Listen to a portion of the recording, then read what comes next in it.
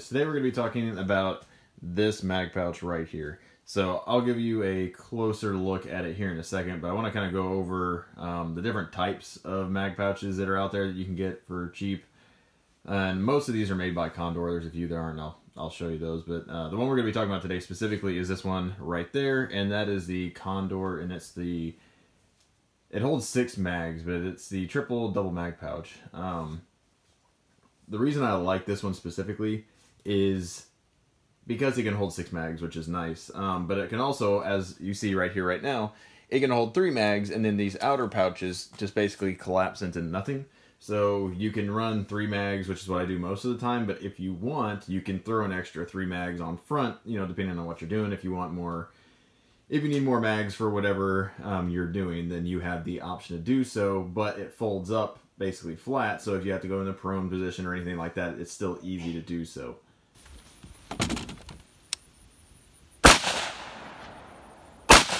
Eight.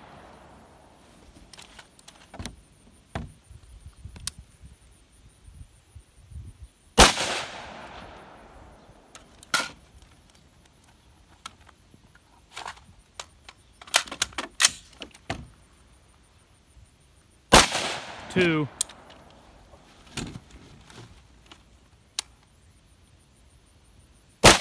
Four.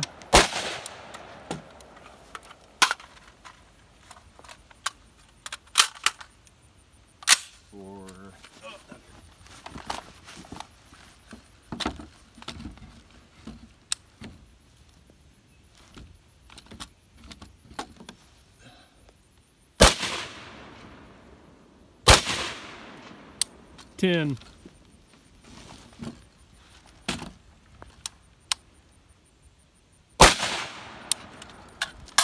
No. So some other options are out there that are similar or made by Condor as well are these over here.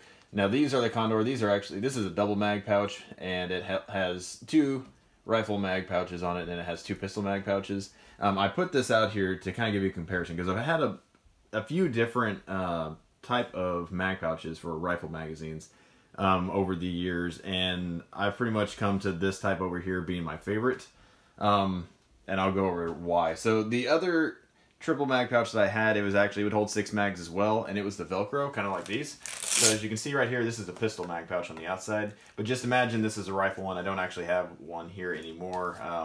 I sold it a little while back to someone else, but it had basically, if you can imagine, just like this up front, except it had a Velcro snap that went over the top of it, and it would hold either 3 mags or you could fit 6 mags in there if you wanted to.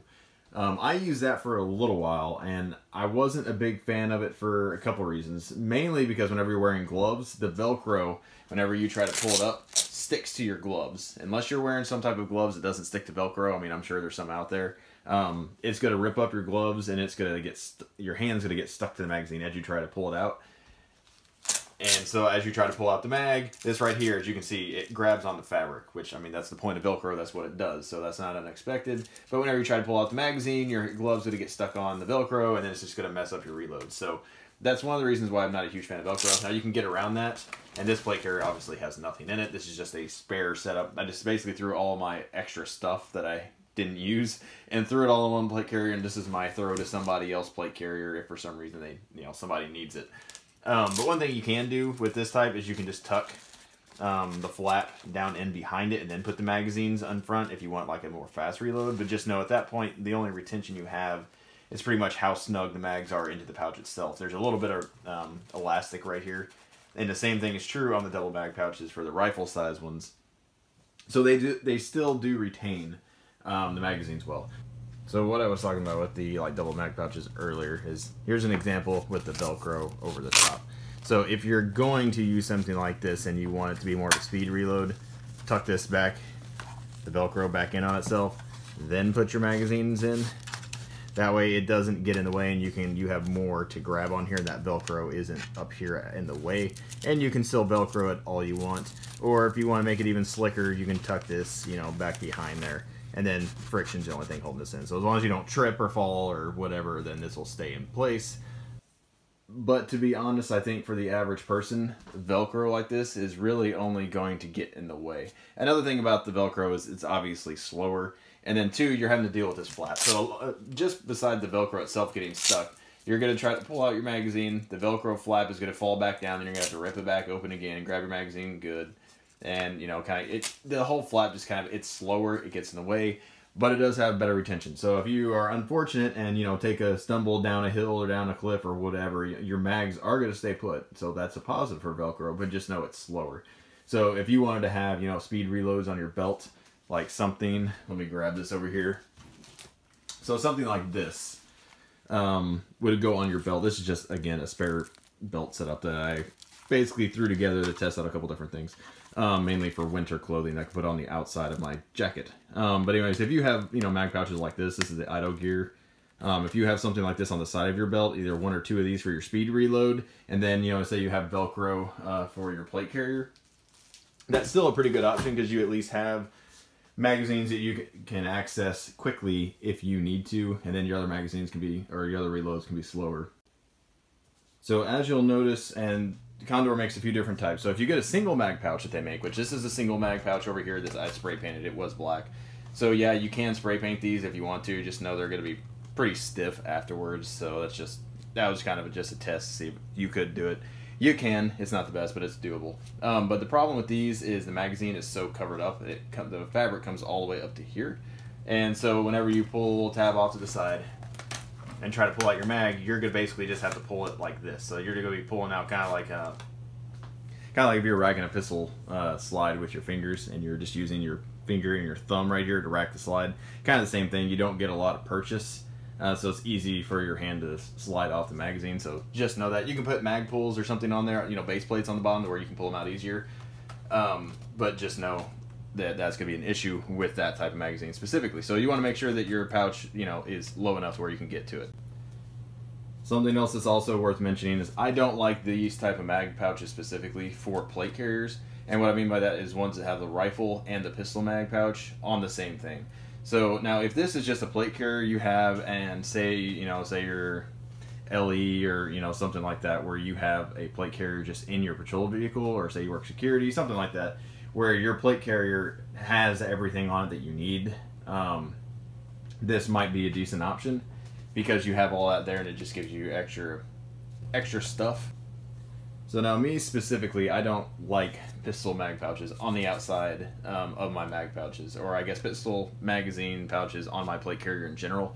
There's some situations where it might be useful, like if you just, you know, had this plate carrier and you just threw it in your truck and that, you know, you didn't have a belt with everything on it, then grab one item and then you have everything. Like, that's nice. So that is an advantage for, you know, something like this. But if you have the option of wearing a belt and a plate carrier, I put all my pistol stuff on my belt because that's where my pistol is. So there's no reason to have extra pistol mags if I don't have a pistol. Now, again, like if you're concealed carrying and you throw this plate carrier in and it's like your truck gun, you know, companion, then yeah, then that makes sense. But again, just make sure you have a reason to put the pistol mag pouches on there. If you can put them on your belt and spread out the weight, that works a lot better. But if you don't have that belt option, then obviously you can throw them on there. But in general, when it comes to like a duty style setup or whatever you want to call it, you know, crazy end of the world, whatever, insert here. I like having pistol mag pouches on my belt. Then I like having all my rifle gear and equipment, magazines, and everything on my plate carrier to go with my rifle. And that's just my personal opinion. You can disagree, that's fine. You set it up however you like it. But pretty much what I found out is it's hard to draw from the pistol mags from here. It's easier to draw from your belt because they're lower. And these also just stick out a lot. So whereas you're stuck with the pistol pouches on the outside of these, whenever you go prone, it's weird. It kind of gets in the way. It sticks out really far. And you can't download like you can on this one because this is all rifle mags. If you download this, then you just lost all of your pistol magazines. So another reason to put them on your belt. So now let's talk specifically about this mag pouch. And again, this is made by Condor. I'm a pretty good fan of Condor, to be honest. Their material that they use isn't the thickest. It's not the most durable on the planet. But I've been using this mag pouch for at least 2 years now. Probably longer than that. And before that, I had the Velcro over the top ones. I never had an issue with those whatsoever. I've used those whenever I've gone to training classes and everything else. But this is This is generally what I use for just everyday, day-to-day. And I like this over the Velcro, the bungees, because the bungees still hold your magazine secure. Like, I can pull pretty hard on this, and it's not going to come out. Now, it is relatively easy to bump this off to the side, and then you can just pull out your mag, you know, pretty easily. But it takes a decent amount of force to bump this from the side, and generally, if something's bumping it from the side right here, it's going to be pretty much scraping against the bottom of your chin. So I don't really worry too much about that. Now, would I jump out of a plane or, you know, go take a tumble down the cliff with these? Probably not. But now, if you took a tumble down the cliff, then these would probably still stay in, versus if they were in something, again, like this, they're probably going to fall out. Don't believe me, read the book Lone Survivor, or I guess watch the movie. Margot Suttrell talks about that, how pretty much all their stuff fell out. I know it's not fun to talk about, oh, you know, tripping in the woods and all of your stuff falling out, but that's a reality of things. Especially if you're walking around at night, even if you have night vision, you're going to be tripping over logs, stuff like that. So it's good to have something that retains your equipment well. And again, the point of these is not for a speed reload. That should be on your belt. The point of these is just to have spare magazines. You can move these to your speed reload as you need to, because the idea is you shouldn't have to draw from these quickly. I mean, I guess in theory you could. And again, this is faster than Velcro pouches are, like I showed earlier. They're not that much slower. And if you want to, again, just slide that off to the side, and now you got a fast reload where you can just grab right here. So one thing I like about these two over the single mag pouches is you can see right here the material's lower cut. It doesn't go up as high on the magazine, so you get a little bit more purchase. So that's nice. I'll show you what that looks like here. It's not substantially cut higher. And in case you're wondering, the reason I put green on there is because it's green tip. So I like having options. So I usually throw at least one mag with green tip in there. So you can see right here, it's slightly lower. Not a lot, but the other magazine would come up to right about here. So it's a little bit lower, so they did good when it comes to that. As it stretches out, it'll get a little bit lower. But you can still grab them pretty easily. I would prefer it actually if this material was just like this one. So the mag pouch up front, as you can see here, I'll shove this down in there. And I actually tuck the bungees kind of down in here out of the way because I'm not using them. So one bad thing about these pouches too is it's harder to insert mags once you take them out. But again, you shouldn't be putting mags in here, you know, in their stressful situation. But whenever you double them up, you can see the material just comes down to here. So it's highly dependent on this bungee. So if you put this out here, I mean, it's still pretty snug because of the friction from the one in front of it, but just know it's going to come out a lot easier. So if you want to do speed reloads from this plate carrier, you know, double up, put them on the front, whatever you want to do. And in case you're wanting to know, PMags is a Gen 3 PMag, fits just fine. Again, it's really easy to draw from these. At some point, I'll insert some footage of me drawing from this, and like in the prone position, it's plenty doable. You just flip that off to the side and you just pull it right out. Not a big deal.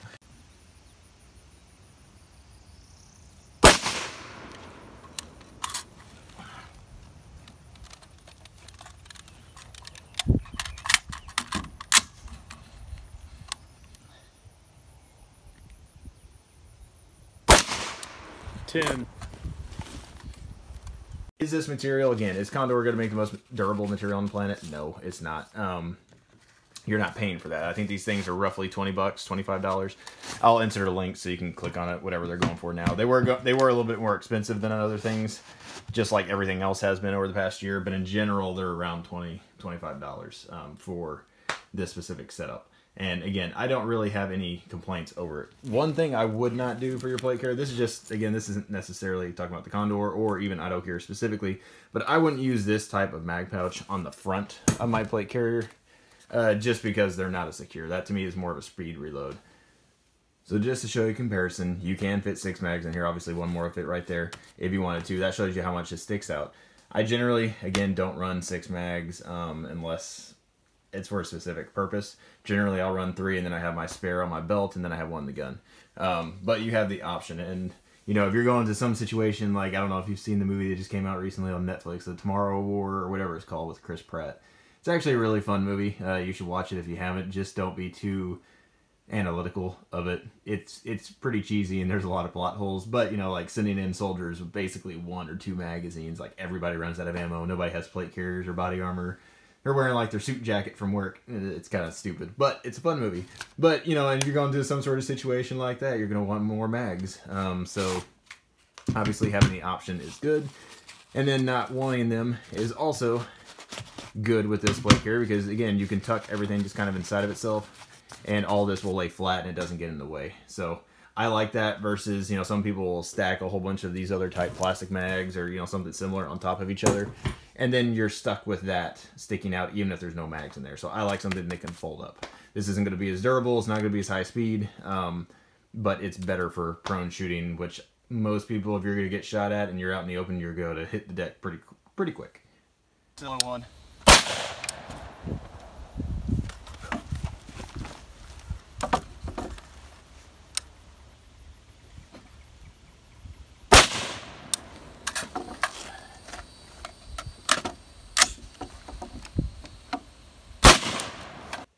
Now the back of these attach with MOLLE, just like pretty much 99% of all the other gear out there. I don't have a problem with the MOLLE. I put it on there and it's been solid. The straps on there are plenty durable. Again, for 99% of the people out there, whether it's law enforcement, concerned citizen, you know, you want these for, I don't know, a truck plate carrier, you know, whatever you want to call it. Into the world rig, whatever. This is going to be plenty durable. Would I want to go, you know, dragging it behind my truck on a rope for, you know, 3 hours? No. Something on it would probably rip or break. But again, like I said, I'm pretty hard on my gear, and it's lasted just fine. There's no fraying. The stitching's not coming undone that I can tell. And worst case, if it breaks, buy another one. Again, they're like 25 bucks. Super cheap. There's a lot of other ones out there. They're made of better material and everything. You know, they're going to be a little bit heavier and they're going to be more expensive. They will be more durable. But again, for 99% of the people out there, you're not going to need something that's bomb-proof necessarily, because this isn't something that's a high-wear item necessarily. Like, say, something like an optic would be on your rifle. It might get dropped or whatever. You know, the wear and tear on this is going to be less. But if you guys have any questions about this specifically, feel free to let me know. Again, this is just my favorite magazine pouch that I've used for a plate carrier specifically. I just like the pull tabs. They're fast, they're easy to use, and then they hold your magazine secure, which in my opinion is the most important thing of a mag pouch.